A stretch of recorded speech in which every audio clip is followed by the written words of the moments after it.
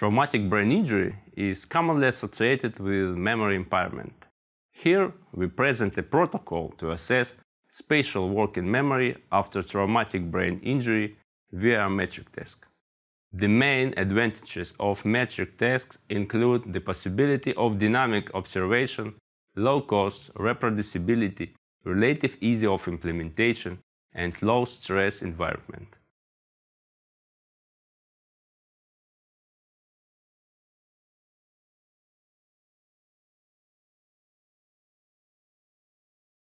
To evaluate the neurological severity score after parasagittal fluid percussion injury, place the adult Sprague Dawley rat at the center of a 50 cm diameter circle 3 times and monitor its ability to exit the circle.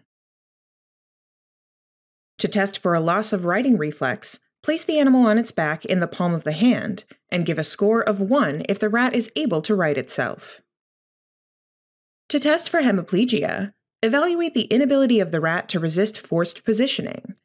To test the reflexive bending of the hind limb, raise the animal by its tail. To test the ability to walk straight, place the rat onto the floor. To test the Pinna reflex, perform light tactile stimulation to observe the ear retraction. To test the corneal reflex, lightly apply a soft stick to the eye and measure the blink response.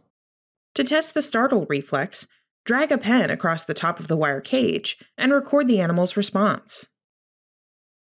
To grade the loss of seeking behavior in prostration, place the rat into a new environment and observe whether the rat moves its whiskers, sniffs, or runs. Then, test the limb reflexes for placement.